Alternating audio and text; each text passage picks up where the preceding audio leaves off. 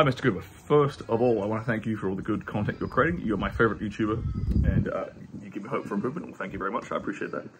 Secondly, I could use your advice in regards to premature ejaculation. To give you some background information, me and my girlfriend both live with our parents. While doing doggy eye can last pretty long, but we don't want our parents to hear the 100-pound decibel loud clapping. Unfortunately, I bust way too fast doing any other position, such as missionary or cowgirl. So far, I have been trying for 1 month some of the techniques in how I grow my penis to improve my endurance. I had bit to try out fire and wood. However, I was wondering if I could do additional things to speed up the process. Do you other products like the Sexual Dominance Course or Premature Ejaculation ebook cover any helpful tips? Well, the Premature Ejaculation ebook is literally about preventing premature ejaculation, which is the thing you're worried about. One of the things, there's a couple of techniques in there. I mean, I think I might even mention it in the How I Grow My Penis, the kinking the hose technique. I think I do mention that in How I Grow My Penis. And that is a way of like kind of regaining control, like pulling out, kicking the hose, and then taking away that sensation and going back into it. Yeah, I'm pretty sure I'm almost certain that the kink the hose is in the How I Grow My Penis book. So that's my usual like first like go-to if I ever have that problem.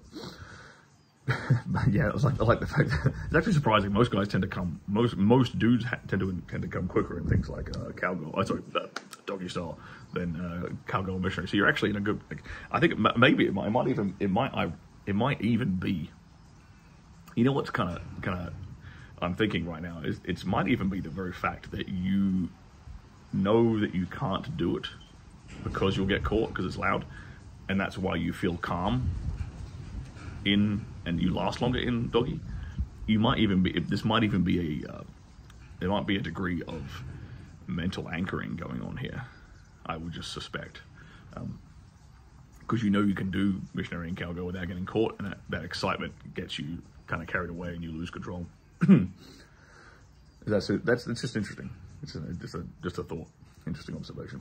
But other things you can do. Well, the fact that you're lasting longer in one position versus another, that's interesting.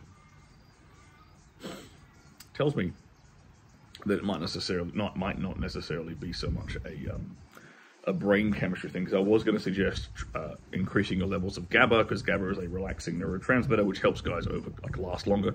Because premature ejaculation tends to be associated with anxiety and kind of like overstimulation of the brain. You get too excited.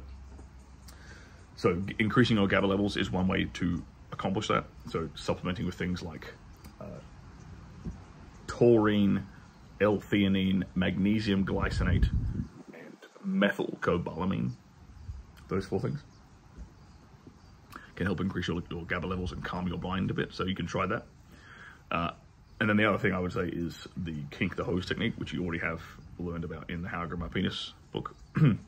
If you still want to go further down the rabbit hole, then get my Premature Ejaculation ebook, because I go over a whole bunch of things. Like I go over a few more kind of mental hacks and physical like tips and tricks, as well as like a whole reconditioning routine for kind of regaining control of your body, basically like learning to be more in touch with your body, learning to recognize your point of no return, control it.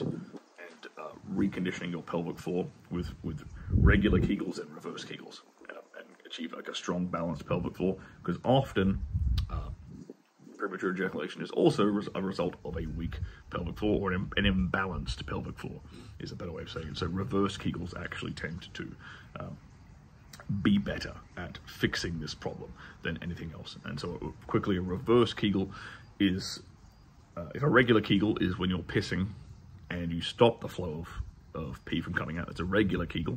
A reverse kegel would be if you're pissing and you push the pee out faster. When you kind of this pushing sensation, that's kind of what it feels like in your pelvic floor region, like a pushing down sensation. That is a reverse kegel. So you can also try adding those into your exercise routine and improving that balance to strengthen that pelvic floor, but improve the balance of it, because what you might find is your pelvic floor, if you have a premature ejaculation problem, it's a bit too tight. So learning to relax it more will give you more control and more composure, especially if you do that during the act of sex too.